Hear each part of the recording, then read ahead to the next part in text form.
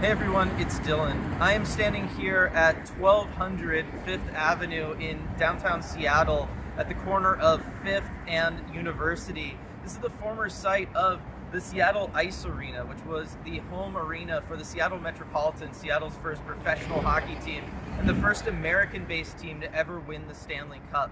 Now, a couple years ago when we started the Emerald City Hockey channel, one of the first videos that I uploaded was a documentary about the Seattle Metropolitans, and got great feedback on it at the time, but the channel has grown a lot since then. And with the Winter Classic around the corner and all of the world's hockey eyes on the city of Seattle and its hockey history, this seemed like the perfect time to re-release that documentary as one complete edition that tells the entire history of the Seattle Metropolitans franchise in time for the Winter Classic on January 1st. I hope you all enjoy it. Professional hockey has been in the city of Seattle for over 100 years, and it started when the Seattle Metropolitans joined the Pacific Coast Hockey Association in 1915. The PCHA was a startup West Coast league founded by Frank and Lester Patrick. Yes, that Lester Patrick, with some financial help from their father Joe. The former hockey-playing brothers quickly made the PCHA a destination league for players looking for better financial situations than those that existed in the National Hockey Association, the league that would become the NHL. What ensued after the PCHA's formation was nothing short of a talent war, as each offseason was filled with players bouncing back and forth between the two leagues. After the Ottawa Senators tried to poach one of the PCHA's best players, Cyclone Taylor of the Vancouver Millionaires, the Patrick brothers responded by signing away 5 players from the Toronto Blue Shirts, the reigning Stanley Cup champions, and giving them to their newest expansion club in Seattle. Playing in the Seattle Arena, the Metropolitans, or the Mets as they were often called, finished their inaugural season with a respectable, though a tad bit disappointing, .500 record, going 9-9. That said, they were 7-3 playing in the Seattle Arena, and this helped them draw sizable crowds of around 2,500 fans, and proved that Seattle was a viable market for a hockey team.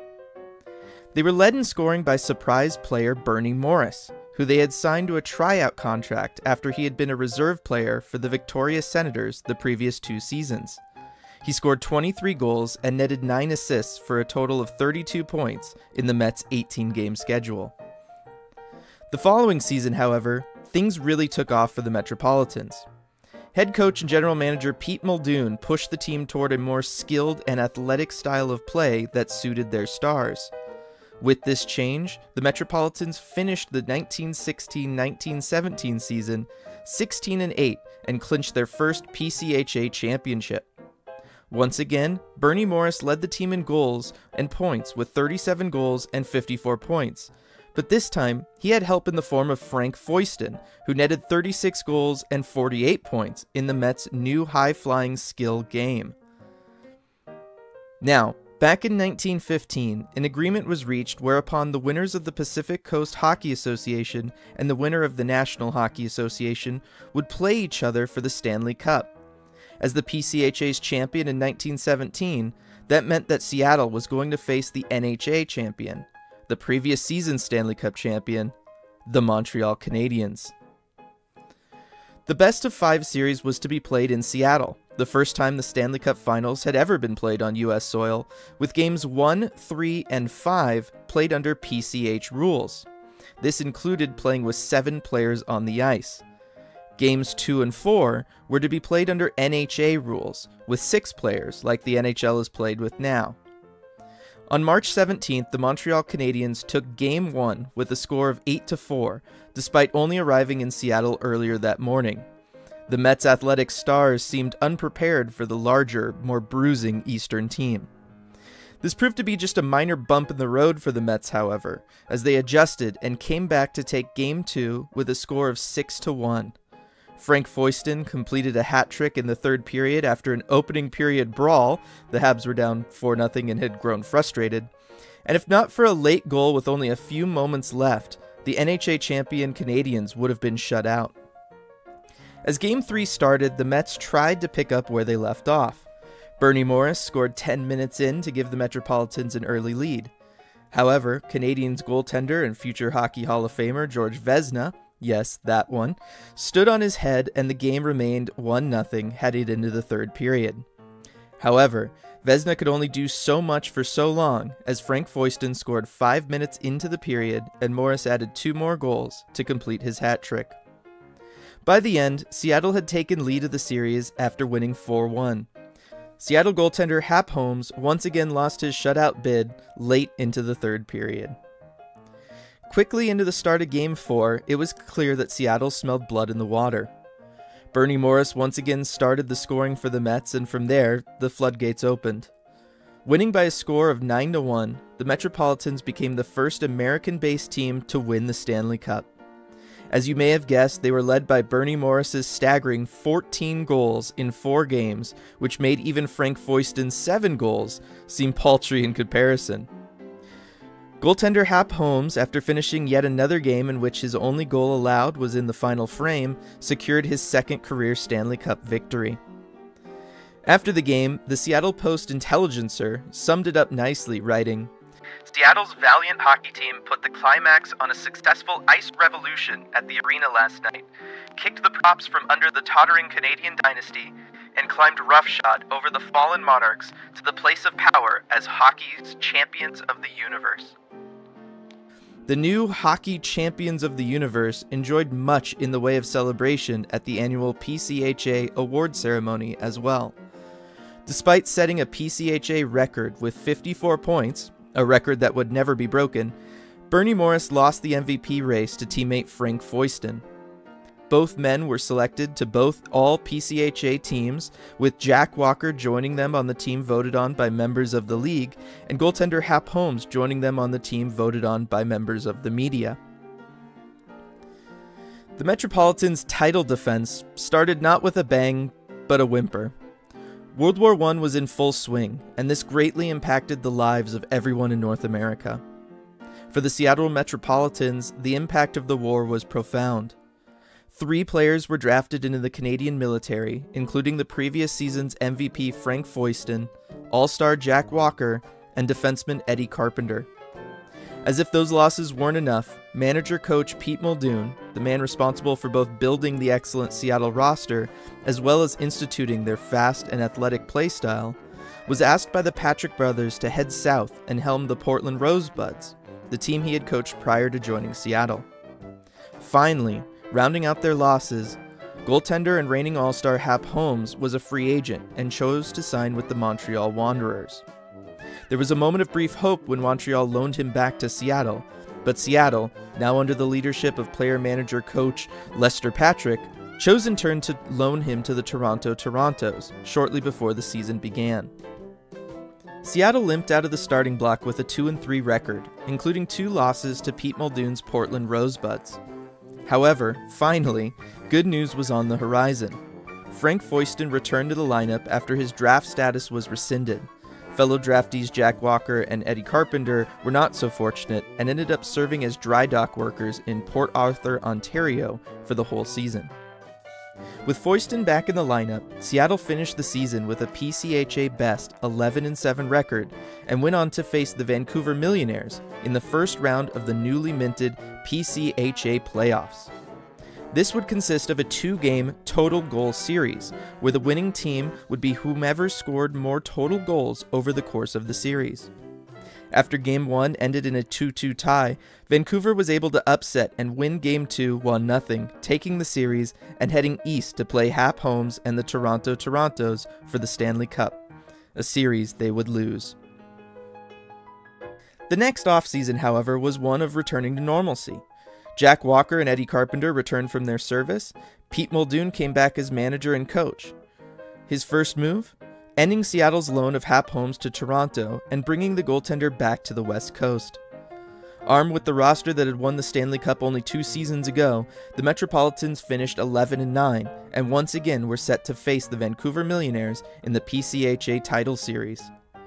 After winning handedly in Game 1 by a score of 6-1, the team was shocked when leading scorer and spiritual leader of the team Bernie Morris was apprehended by the U.S. military authorities hours before Game 2 began on the charge of draft dodging. After a plea from Coach Muldoon, Bernie was allowed to play before they took him into custody. Despite this minor victory, the team was still shaken by the news and lost Game 2 by a score of 4-1. Despite the loss, however, they won the series with a 7-5 goals margin and once again were champions of the PCHA, and were bound for a Stanley Cup rematch with the team they had defeated 2 seasons prior, the Montreal Canadiens. What followed was a series that was described by PCHA President Frank Patrick as the most peculiar series in the history of the sport. Despite being a Canadian citizen, Bernie Morris had been drafted into the U.S. Armed Forces on account of his living and playing in America, but had been granted an exemption. This exemption had been revoked on November 5, 1918, 6 days before the war was ended. Morris claimed that he did not know that his status had been changed, as he had been working at a lumber mill in British Columbia during the off-season when it occurred. He was set for a later trial, but remained in custody, where both he and Mets coach Pete Muldoon hoped to have him released at some point during the Cup Finals. Despite losing their leading scorer, Seattle took Game 1 with a score of 7-0, powered by a Frank Foyston hat trick. After adjusting to the warmer Seattle climate and the unusual experience of walking on cement sidewalk, an actual excuse the manager of the Canadiens, George Kennedy, used at the time, Montreal won Game 2 with a score of 4-2, thanks to a 4-goal performance by player-coach Newsy Lalonde. After the game, Seattle received the news that they had been fearing. Bernie Morris was going to be detained for several more weeks, meaning he would miss the remainder of the series. With the grim news solidified, Seattle once again was going to need someone to step up and fill the void of their leading scorer, and once again, Frank Foyston was more than happy to oblige. Through the first period of Game 3, Foyston had 3 goals, with a 4th tacked on at the end of a 7-2 Seattle victory. After the game, he received a letter from Bernie Morris. Morris wrote that he was with the team in spirit, and that he was sure they would win the Stanley Cup. With only 1 win to go, Seattle thought the same as they headed into Game 4. That was the hardest game of hockey ever played. That was the quote from Frank Patrick after Game 4 ended after 80 grueling minutes of scoreless hockey. Despite both teams scoring a combined 22 goals over the previous 3 games, Hap Holmes and George Vezina decided that tonight would be the night that they would do battle. Even without the shots on goal numbers available, we know both men had their work cut out for them. Reporters at the time spoke of the back-and-forth play each team had, with close chances for each team coming within moments of each other. At one point, Seattle thought they had a goal, only to have it waved off as the period had ended a second prior. In addition to this, without Morris, Seattle was forced to play the PCHA-ruled game with every single member of their team for the entire 80 minutes. Despite playing with a level of resolve and stamina the sport would never see again, Seattle was forced to end the game in a tie after players on both sides collapsed, sprawled out on the ice exhausted, and it was agreed that they could not continue. It was the last time a Stanley Cup final game would end in a tie. With their 2 days off, the Mets did their best to rest and recover after the feat of endurance they had shown the previous game, and 2 periods into Game 5, it looked like they had. Taking a 3-0 lead into the 3rd period, Seattle was once again using their speed to tire the bigger Canadian team out. But with so many miles already on their bodies this series, Seattle blew their lead, allowing Montreal to tie the game and send it to overtime. In overtime, Frank Foyston aggravated a thigh injury he had received in the previous contest and was unable to continue. Then, fate and mental mistakes came for the Seattle Metropolitans when Jack Walker's skate broke at the same time as Seattle was undergoing an ill-timed line change, as Cully Wilson was trying to leave the ice before collapsing from exhaustion. This left Montreal with a golden opportunity to end the game, and they capitalized with a Jack McDonald goal. With the series tied at 2 games apiece, a final 6th game was going to be needed to determine the fate of the Stanley Cup. However, no such game would take place. After such grueling back-to-back games, Seattle had been besieged by injuries and fatigue. Frank Foyston was diagnosed with a torn tendon, defenseman Bobby Rowe had an ankle that could barely support any weight, and his partner Roy Rickley had lost 10 pounds after having played the last 155 minutes of the series non-stop. Montreal had even larger concerns, however. The influenza pandemic had been ravaging the world for a little over a year by the time the series had began.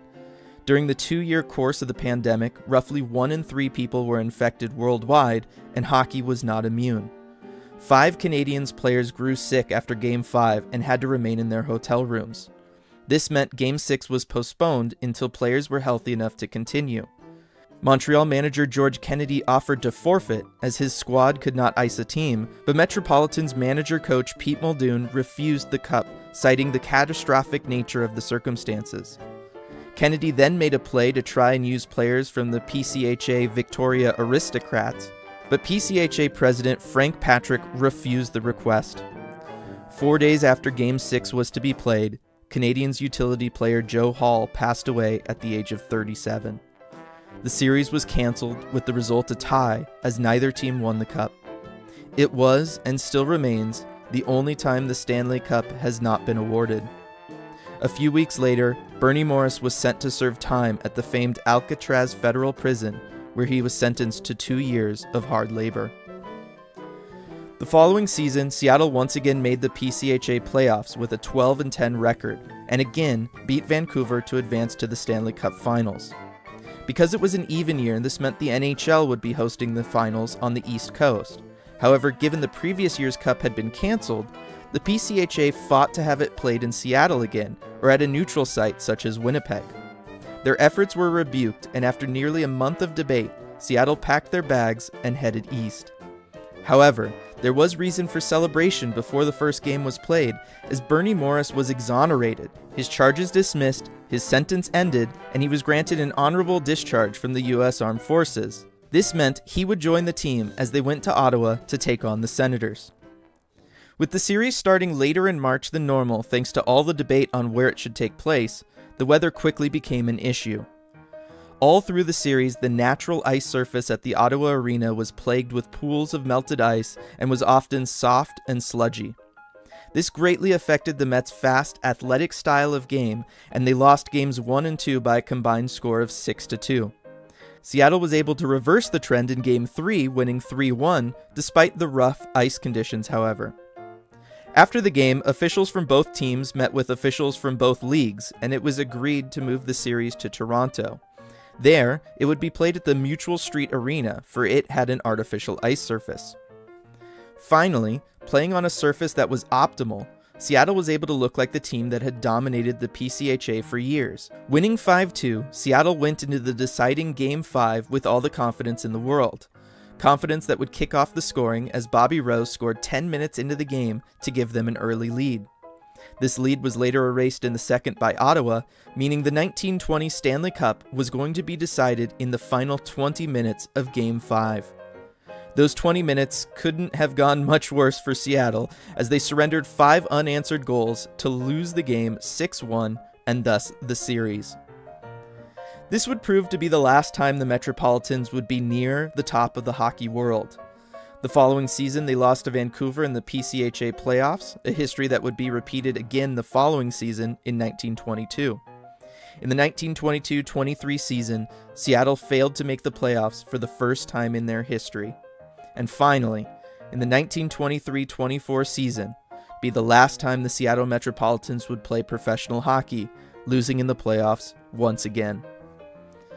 Over the course of their 9 seasons, the Metropolitans won 5 regular season titles and would end with a combined record of 112 wins, 96 losses, and 2 ties.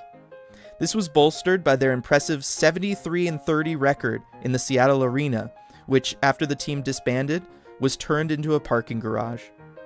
Most importantly, however, was the 3 Stanley Cup finals the team made in 4 seasons, and without the interference of a world war, a global pandemic, and the heat of the sun, Seattle might have seen itself home to one of hockey's greatest dynasties. Hey everyone, for a quick epilogue, I thought it would be nice to add these screenshots of the individual season and all-time stats leaders for the Metropolitans' 9-season history. In addition, I'd like to add that 5 members of the Metropolitans ended up in the Hockey Hall of Fame. Frank Foyston, Harry Hap Holmes, John Philip Walker, aka Jack Walker, Lester Patrick, and Gordon Doc Roberts are all immortalized at the Hockey Hall of Fame in Toronto, Canada.